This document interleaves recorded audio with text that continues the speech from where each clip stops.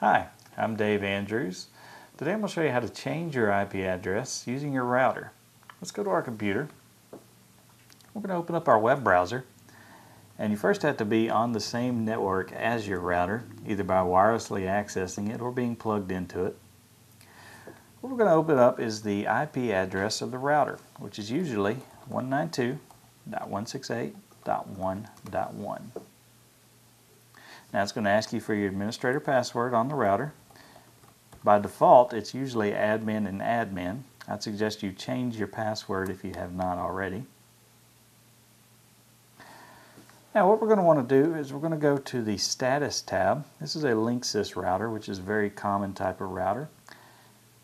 And what we're going to want to do is release the IP that we already have by clicking on this IP release. Now my router is not currently connected to the internet, but if it was, I would have had IP address and all this other information displaying here as well. When you release it, it's dropping your internet connection, which will effectively disconnect all of your computers and laptops and other devices from the internet. So the next step after that is to do an IP renew.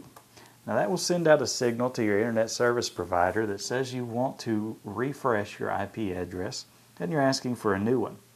Now it's up to them whether they give you a new one or the same one that you had previously. So it's important to maybe release your IP address, wait about 30 minutes or an hour for them to cycle through their addresses, and then execute this renew process. Keep in mind that they hold all the cards, and if they continue to give you the same IP address over and over again, you should probably call them and request a new one. I'm Dave Andrews, and I've just showed you how to change your IP address using your router.